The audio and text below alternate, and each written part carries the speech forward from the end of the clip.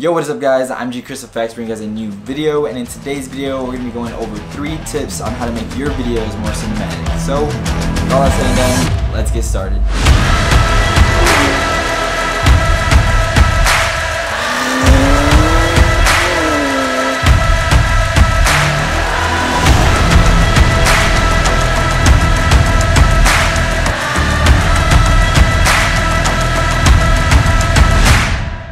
Alright guys, well, the 3 tips we're going to be going over are the equipment, colors, and setting. But let's get started on equipment. Alright guys, so first up is equipment. What equipment do I use? I use the A7 III as of right now, alongside with the RS2 for my gimbal of choice. And then my drones are the FPV drones that I build, alongside with the Mavic 2 Pro. Those 2 drones are super key and very powerful for the different reasons, right? So FPV drones allow me to chase the cars at, insane speeds, while my Mavic 2 Pro is able to capture cinematic scenes as far as establishing shots, tracking shots of the car. I also use this Tascam audio recorder. It does everything I need it to do.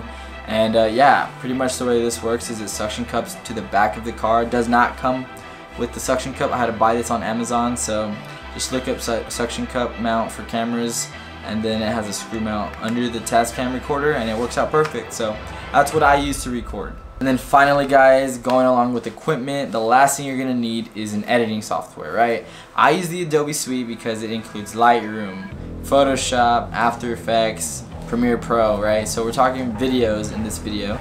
So Premiere Pro is the way to go. That's what I use to edit, alongside with After Effects if I need to make some extra adjustments onto my film.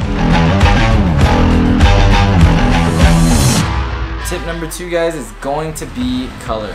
Color is key if you want a more cinematic looking video. I mean, it's as simple as that. And that goes alongside with the famous teal and orange look, or if you want like more of a desaturated look or a realistic look. Either one, they all work. One quick tip guys on top of that is don't change the color of the owner's car. They're gonna notice it, and even if they don't, I think it's very important to stay true to the original color of that car. Alright guys, tip number 3 is gonna be setting. Setting is huge to set the mood and set the environmental tones for the film you're going to be shooting, whether it's going to be out in the country or in the city, and also the time of day. It's super important. If you want those sunset vibes, those harsh, moody vibes, I would go for sunset, golden hour vibes. And sometimes you want those, underground vibes, which is during the nighttime. And then also too, if you want more of like a day-to-day job, just in case like you're trying to shoot a commercial for like Ford, for example, a lot of the times they're going to be shooting it during the daytime, just to give it that relatability. When you drive the vehicles, it's more during the day. Chances are you're not driving at night. Each setting guys has a different purpose, so what I would suggest is figure out the purpose of your videos. Alright guys, well that concludes this video. Don't forget the 3 tips, which includes the equipment you're going to be using, the colors in your videos, alongside with the setting, right? So all 3 come into play to achieve what you want and to achieve that cinematic look.